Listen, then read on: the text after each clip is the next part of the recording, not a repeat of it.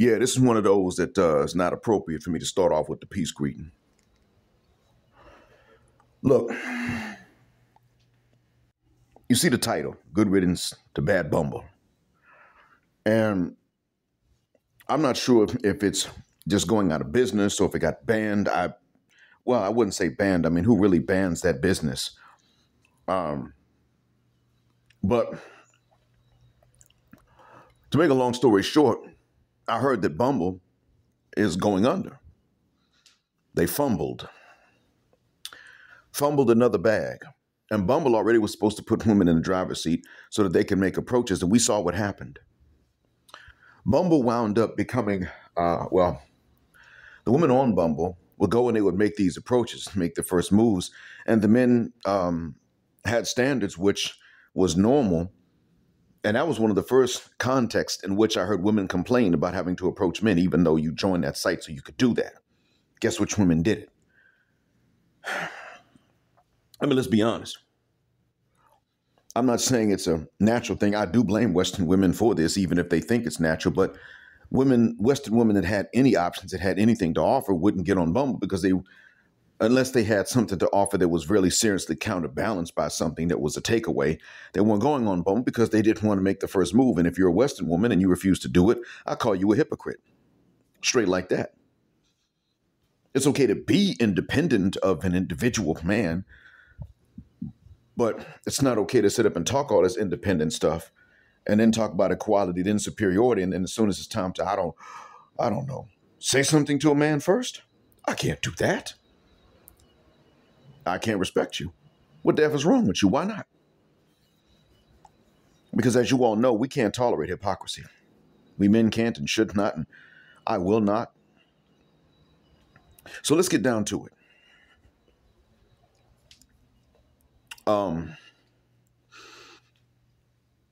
This woman sat up and said that this was suggestive of the struggle snuggle because these ads came out and said that Bumble's ads came out and said celibacy is not, or vow of celibacy is not the answer.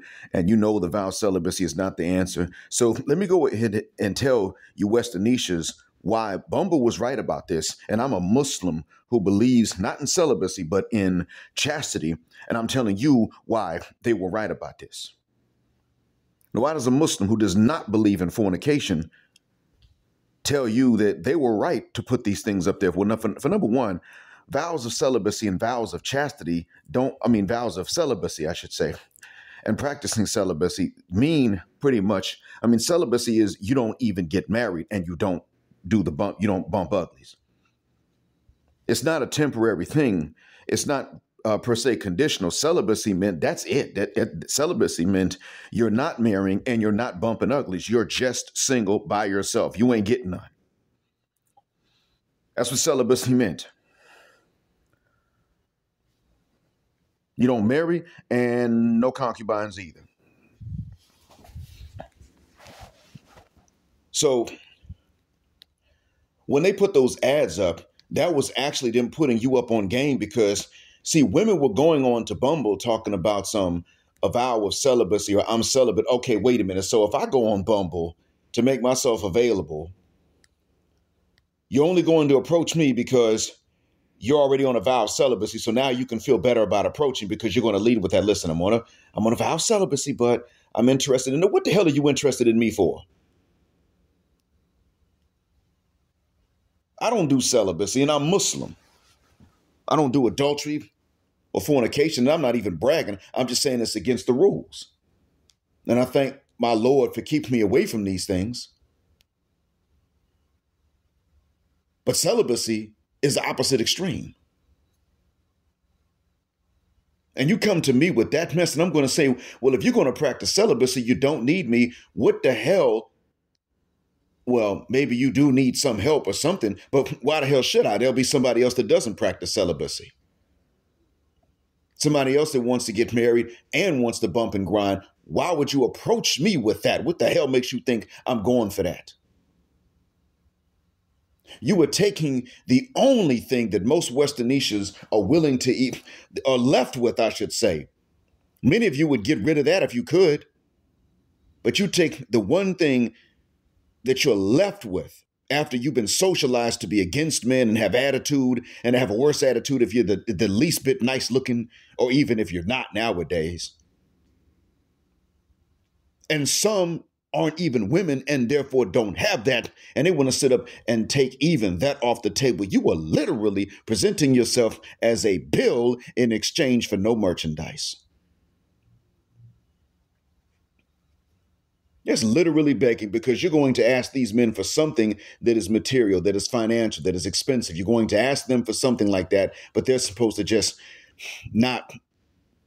There's nothing to gain from that. Can't ask you for money. And what you say is celibacy, and let's be honest with you, you're not even lying, because if you did marry him, you wouldn't sleep with him, but you would sleep with somebody else, because you don't want to go your whole life without a ding-a-ling. You just don't want it from the normal men.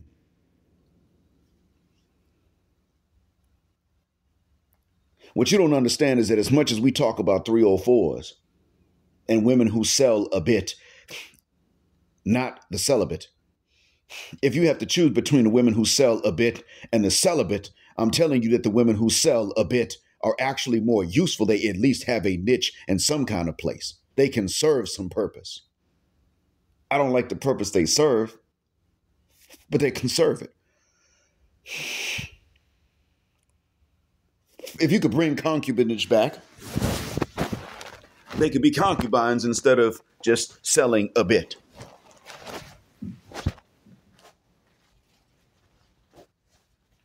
But then again, they could also be given as gifts. And that's not something many of them would tolerate, because, hey, look, giving as gifts to somebody who ain't got nobody to smash, that's what would wind up being the case if you're given as a gift to be to someone ain't got no one to smash. And you'd be like, but I don't want to sleep with him. Well, concubines don't get to say no. But women who sell a bit also financially don't get to say no. And here you are sitting up and saying, well, this is some sort of a campaign to give men access to our bodies. Well, you're Western, and so without access to your body, you literally are worthless. And I hate to say it like that, but that's what it comes down to. Not because you're Western born, not even really because you happen to grow up in the West involuntarily, but because you will have ingested the socialization of the West. That's what goes along with it. And that will turn around and literally make you useless unless somebody has access to your body, because you will not bring anything else of value. You refuse to. And now what you're saying is Bumble is wrong for telling you to bring that. No, Bumble is wrong. Maybe I'm sure that there are other reasons that Bumble is wrong. But when they told you that a vow of celibacy is not the answer, they were right. Catholic priests took vows of celibacy. Nuns took vows of celibacy. How trusted are they now in society? Most of them aren't actually bothering anybody, but how trusted are they in society in these times, in these cases? They're not. They are not trusted now in these times, in these cases.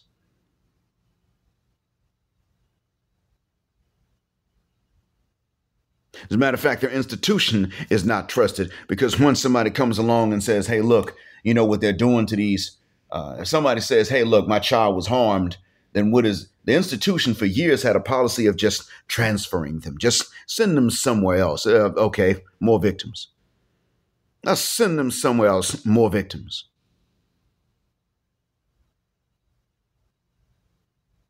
Never actually solving the problem. Hey, you know what? Get evidence and let's take this to the police and get them off the streets and out of the pulpits and all of that. They can, you know what? They can be the prison chaplains now that never leave. Now it can be that. You see, it's because they took these vows of celibacy. And now because of that, the ones that don't do anything and that are not harmful to anybody are also under a microscope. and a suspect.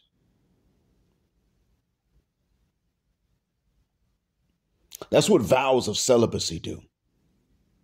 And you're going to have to accept the fact, ladies, that you do not get to let anybody run through you and turn around and tell other men that now you're celibate after you've been ran through. You're not virgins. You're not even willing to remain virgins until you're married, and you're not willing to marry at a young age either. You don't prioritize chastity in any way, form, or fashion. None of that. There's nothing you do to prioritize chastity. So what do? You just run through a cock carousel. And then after that, you go to Bumble. And that's if you choose to go to Bumble. And now you're going to make the first move, but you're going to present yourself as, no, that's not how it works. What you need to do, if you really want to be worth something, according to your rules, not mine, but according to your own rules, if you want to really be worth something to some man, you're going to have to go and make the first move and put that box on the table for the guy to whom other women were not making this offer. Those are your rules, not mine. Congratulations. That's what the game leads to in its end. And there are times when some of you even do that, but when you do, you bring in other men's kids, and even then, you're going to cheat on that man to whom you finally offer the box.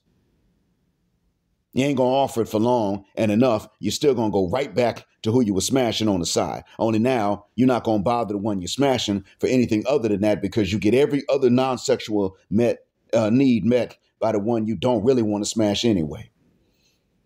And the people are aware of this. That's the essence and the crux of all of this. So Bumble actually, for once, decided to do you a solid and put you up on your own game. And you're like, oh, my God, no, you're just trying to increase men's access to our bodies. Duh. If you come over here to this part of the world and you want a man to be responsible for you, either he's related to you or you marry him. And if you marry him, you don't have the right to say no. Illness, sure.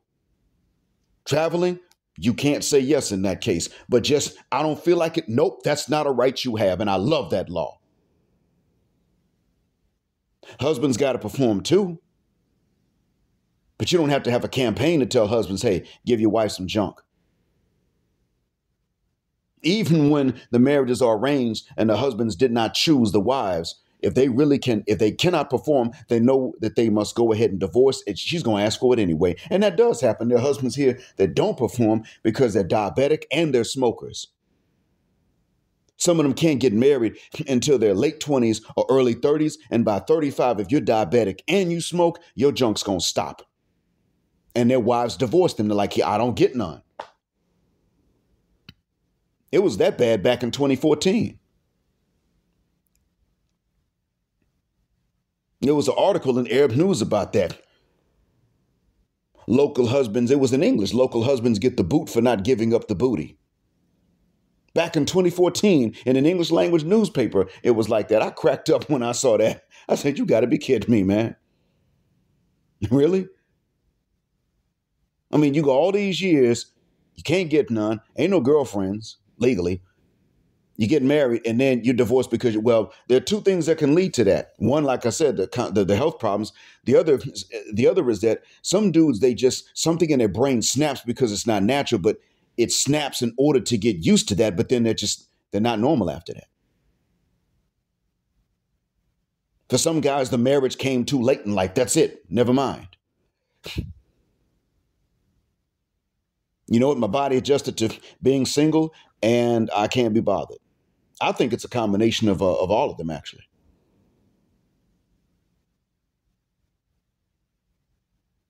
Some of the guys, there was another thing, too. Some of the guys were victims of other guys when they were in school. Victims of older guys. They were victims, so they're not normal. They never got treated for that type of trauma. There's nobody they could turn to. So they screwed up. And so when they do finally get married, which is probably semi-arranged, they try, but you know what? They can't get out of their head what was done to them. And it ain't the wife's fault, and it ain't his fault. But he can't perform, and she's out. That's how they deal with celibacy when you marry them and you put that on the table over here.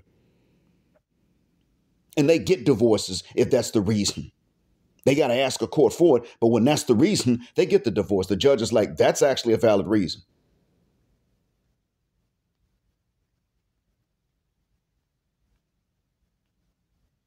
And it's not necessary to even ask the husband, what is the problem?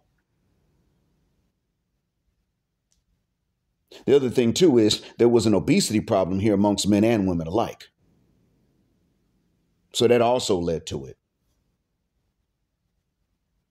And there were quite a few couples here where the wives were the ones that were obese and the husbands weren't. And when I lived in Ottawa, that was a major problem. A lot of obese people, period. But there were more obese women than there were guys. And at younger ages, too, just fat.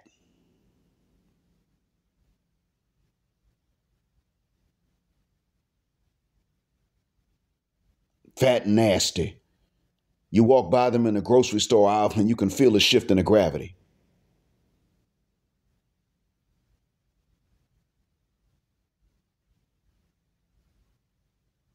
Yeah, it's bad. Some of them walk down the aisle, stuff starts falling off the shelves. Not because they knocked it off, but it was just their gravity pulling it as they pass by. Some of them just big nasty. They go to the beach and high tide would come in early. Oh, Jupiter ass broads. And the husbands could not perform, but they weren't divorcing them. So the women would say, look, I'm going to be fine without you buying. Go to the court, get the divorce. I'm not staying with you and you ain't going to hit this. Just big.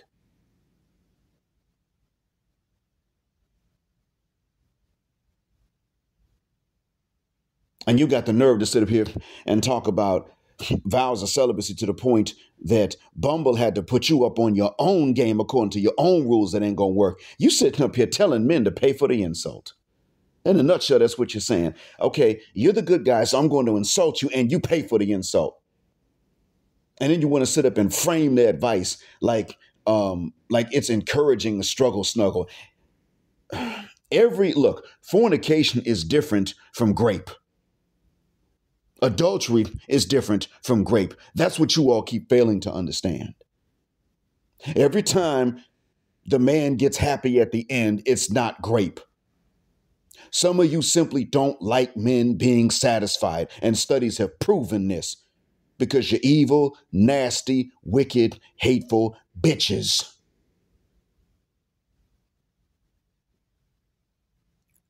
And women who are not evil, hateful, and nasty know this about you, but they also know that you're so hateful, evil, nasty, that if they warn us about you, you'll stab them.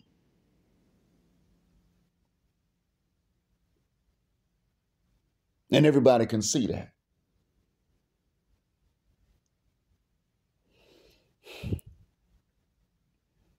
You know, one of the things I'm going to say to some of you broads is, especially the ones you got anything to say about this, with Bumble putting y'all up on game. I'm going to tell y'all now,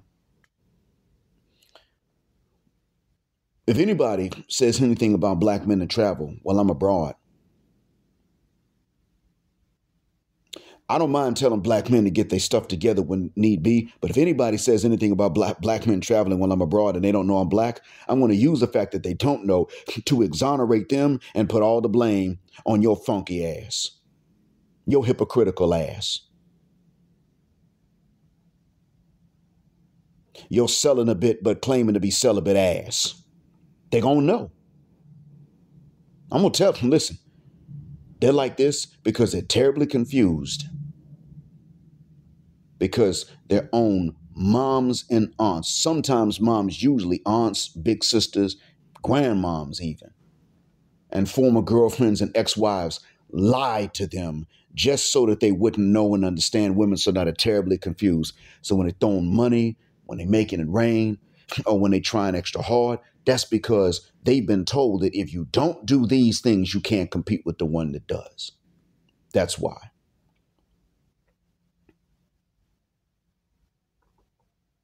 When someone sits up and says, oh, they can't think that that's okay or that that's normal, I'm going to say, well, it's not, but they can't think it is because their own woman told them it was. Their woman sabotaged them, and they did it on purpose.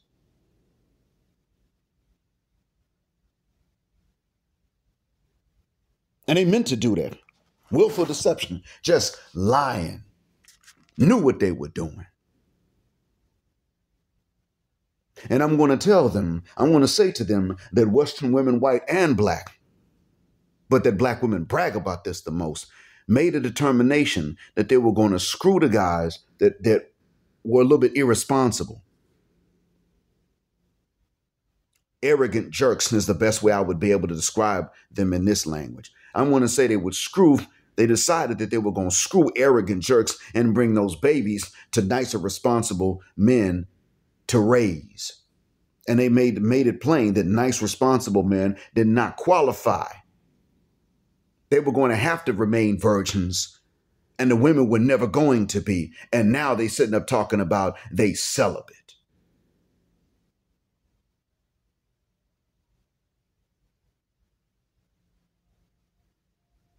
I'm going to tell them, in the West, every woman has a price. The difference is that some women sell a bit to the man they smash, and other women sit up and try to get, and they do all of these things to get these men over here to pay so they can screw this guy for free. So they're still collecting a price, just not from the guy they're screwing. They do it by deception. I'm going to tell them, you wait until I figure out a way to translate dual mating strategy into Arabic. Paternity fraud into Arabic. You wait until I learn how to translate these things in ways they will be able to understand. Because they're already fighting feminism over here.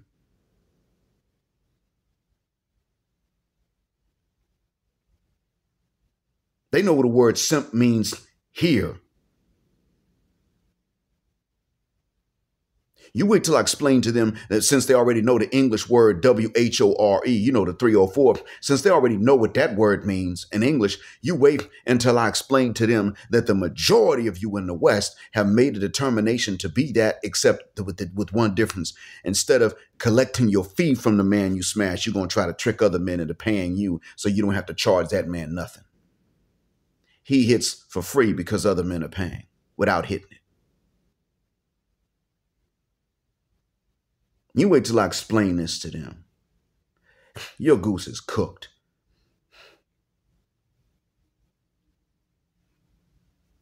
Here it is.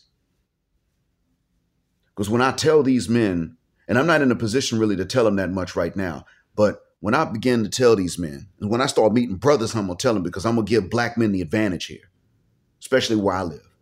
When I meet them and I start to tell them about this and they get the advantage,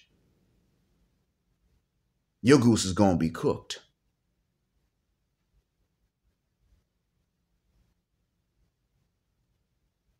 Got the nerve to be mad because someone told you celibacy is not the answer, or vows of celibacy are not the answer.